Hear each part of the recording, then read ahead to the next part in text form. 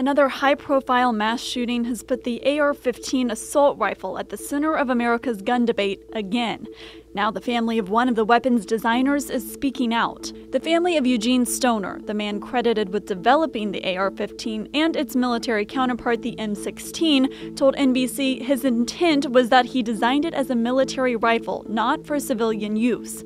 They also said he never owned one of his signature rifles, despite his fondness for sport shooting. Despite initial reports, an AR-15 wasn't used in the mass shooting that killed 49 people at a gay nightclub in Orlando, but the weapon has become a stand-in for the semi-automatic weapons often targeted by gun control efforts. And whether the AR-15 is a military weapon is important. A lawsuit leveled against a gun manufacturer by families of the victims in the Sandy Hook mass shooting hinges on defining the gun as a weapon of war, inappropriately marketed to civilians. The lawsuit still faces long odds, though. Gun rights groups have taken pains to distinguish the AR-15 from its military cousin, pointing to its lack of an automatic fire feature and promoting its use in hunting and sport shooting.